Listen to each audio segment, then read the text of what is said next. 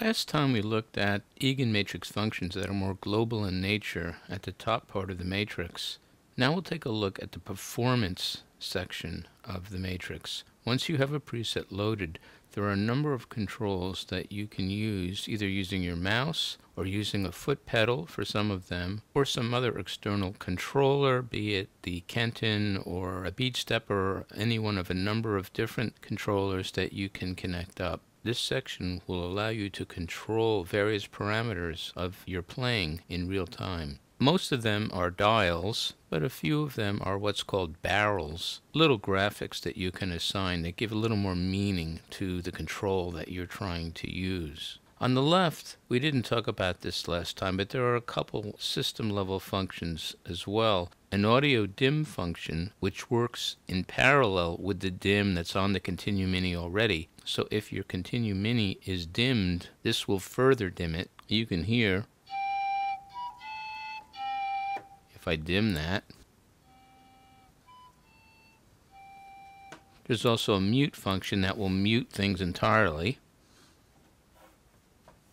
A protect button, which is more for when you're writing presets, that will give you some gain protection to avoid a massive outburst of sound if you program something incorrectly into the matrix. And then we have the performance controls themselves. Gain simply allows you to turn up or down the gain. This can be very useful when a pedal's attached to it, obviously. The AES inputs don't apply to the ContinuuMini. Perhaps in some later release they'll be repurposed, but for right now this has no effect. The recirculator is important. This basically is your reverb control. The recirculator mix works in conjunction with the recirculator controls at the bottom right. These, depending upon your type of reverb, be it the default digital reverb, modulated delay, swept echo, analog echo, digital echo with low-pass filter, or digital echo with high-pass filter, you have 4 controls that can be adjusted individually in conjunction with the recirculator mix. Now, depending upon which reverb you choose, you might have different options. For the digital reverb, there's diffuse, darkness, damping, and decay. For modulated delay, we have a depth and rate of modulation, feedback, and time. For echoes, we have noise, offset, feedback, and time, a few different parameters for each one that you can read in the manual. Now we come to the barrels. These are probably the most important real-time control because every preset can have a different set of these. In effect, every preset in the Continuum or ContinuuMini is a little sound environment, a little soundscape of its own that can be controlled in various ways. And depending on the preset, this one is a panpipe solo, so it has some breath control, body, which is basically a convolution response, we'll talk about in a bit, overtone, and tone. Some other preset might have completely different sets of these barrel controls. And you can see they have different kinds of graphics and notes, slow to fast, oscillator to noise, some kind of filter shape maybe. Doesn't really matter. From the internals, they're all the same. It's a MIDI value that goes from 0 to 127. There are also 2 gens that are equivalent in function, only they are just dials. So in effect, you have 6 controls that you can apply to any one of 6 different parameters or combination of parameters in a preset to do all different kinds of things. We saw before, if you go to the cog wheel, you can select barrel styles, and this will show you all the different barrel styles there are, going from 0 to 127, but they all have a little different graphic that instructs the user of a little different function that might be programmed into the preset. These barrels can be controlled directly from the ContinuuMini, or they can be controlled with a foot pedal, as we said, or an external controller. Some of these you will want to tweak in real time to get subtle changes in your sound when you play. Both the gens and the barrels can be set to a name using this editor at the bottom left that'll give you more information on what their function is. And then there's sustain, which is a normal sustain function that would be connected up to a pedal in most situations, but I can manually engage this if I play a note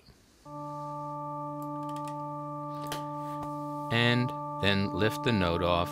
It sustains until I release the sustain. Sostenuto is the normal sostenuto effect, where I can hold a note, turn that on, normally with a pedal. The note will sustain, and then I can play articulated notes above that on the duotactic ContinuuMini. Sostenuto 2 is not really supported by the ContinuuMini's pedal interface, but you can use it and engage it manually if you wish. Octave allows you to connect up a pedal, and depending upon what your octave setting is, be it -2 octaves, -1 octave, +1 octave, when that octave pedal is engaged, then your sound will go up or down that amount. There is the normal note. If I engage 1 octave up, I can engage 2 octaves up. I can engage 1 octave down, and these are normally controlled by a pedal. Portamento and the other monophonic switch options are not handled on the ContinuuMini, so these just leave off. Round is supported on the ContinuuMini, so if a note has no round on it, it will support continuous pitch in either direction. If I set rounding to full, I should get this quantized to the semitone. And you can set it in between if perhaps you're having difficulties on totally continuous pitch and you want to put a little bit of rounding on. On the ContinuuMini, this isn't quite as useful as on the Continuum, where you have a much greater flexibility of pitch. Then we have your tuning selection. Normally for the ContinuuMini, you'll be in equal temperament. You can set some just tunings. You can set some custom tunings from that tuning application that we talked about. The end tone tunings don't really apply for the ContinuuMini. And then we have the pedal connections that we talked about before. The second pedal connection is not supported. Only the first pedal on the ContinuuMini is supported, and that only supports 9 pedal options. The octave switching, barrels 1, 2, 3, and 4, gain or output level, sustain, sostenuto 1, and advancing through user presets. Now, not all pedals might work well with the Continuum or ContinuuMini, so the recommendation is that you use one of these pedal options. Now, you'll want to use continuous pedals when you control barrels and gens and settings that you want a smooth flow from min to max. For other things, like switching octaves, a pedal that just goes from 0 to full-on 127 is a better option. There are a couple options there you can choose from. And Lippold also has a tri-value pedal available that will allow you to switch up an octave and down an octave using the same pedal. It's set so that when you rock forward, it goes up. When you rock back, it goes down.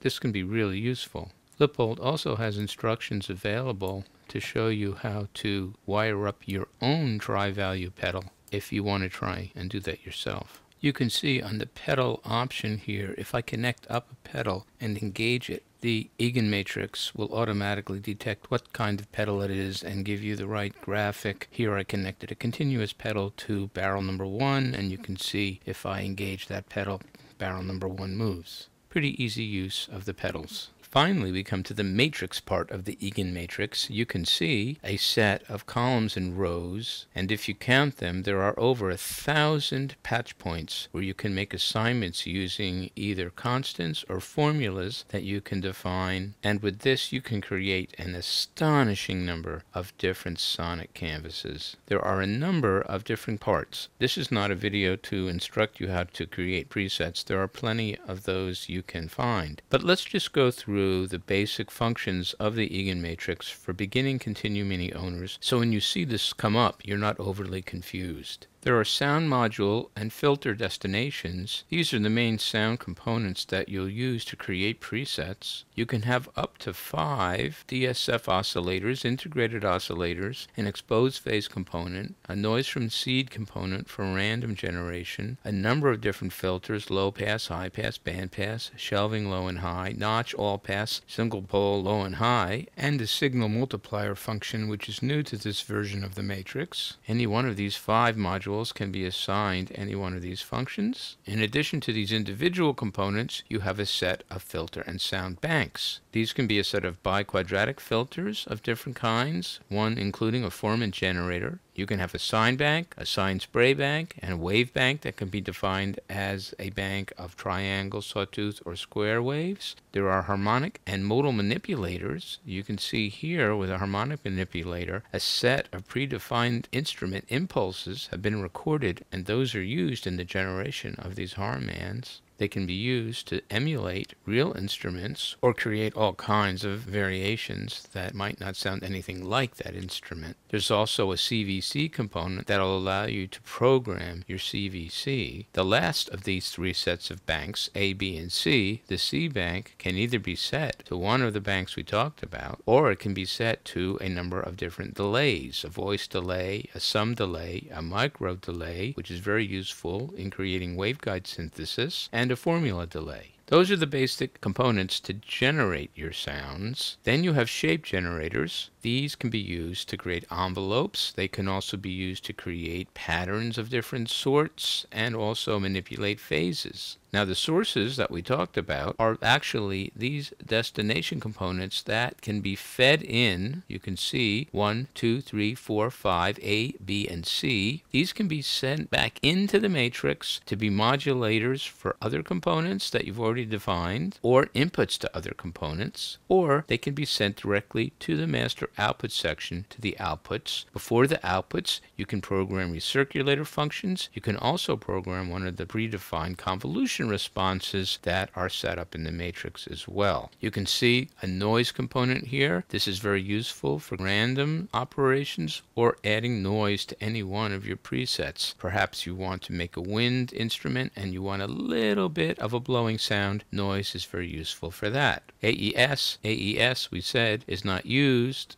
You can manipulate sub-mix components. You can also manipulate delay taps as well. Then there are a set of direct settings where you multiply or add some value to a component that you've already defined. Now, the formulas are the most important part of creating your presets. Each one of these allows you to manipulate W, X, Y, and Z components independently that can be put into the matrix to create very complex and subtle changes in a sound. You can also use this ancillary section to create operators that can be applied to different formulas. Multiply, absolute multiply, add, subtract, the minimum, maximum, a lot of different things you can do here. That just scratches the surface of what you can do in the matrix. Believe me, it will take many months to years to really understand the finer points of programming presets. But if that's your interest, I suggest you start looking at some of the videos and most importantly, start experimenting with the matrix itself.